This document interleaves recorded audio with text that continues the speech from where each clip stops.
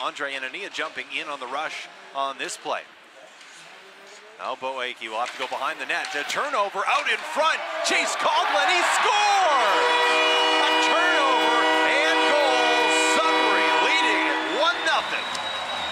Chase Coughlan has been making a statement the last couple of weeks for the Sudbury Wolves. Krawchuk out to play it. He'll flip it around. It goes to the point. Boakey, the shot, the tip. It hit the post. So close. What a nice play there by the Barrie Colts. And I think he just got enough of a piece of that to make it hit off the post. Up ahead, it's Beaudoin. Nice move around the defender. Shot, glove save. Frasca with the shot and a beautiful glove save there by Nate Krawchuk.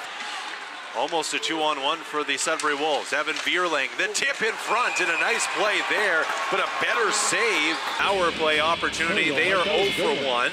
But they've done a good job on the penalty kill. Extra 5 for that. Key one to kill off here. Long shot from Boakey and a glove save there by Nate Krawchuk.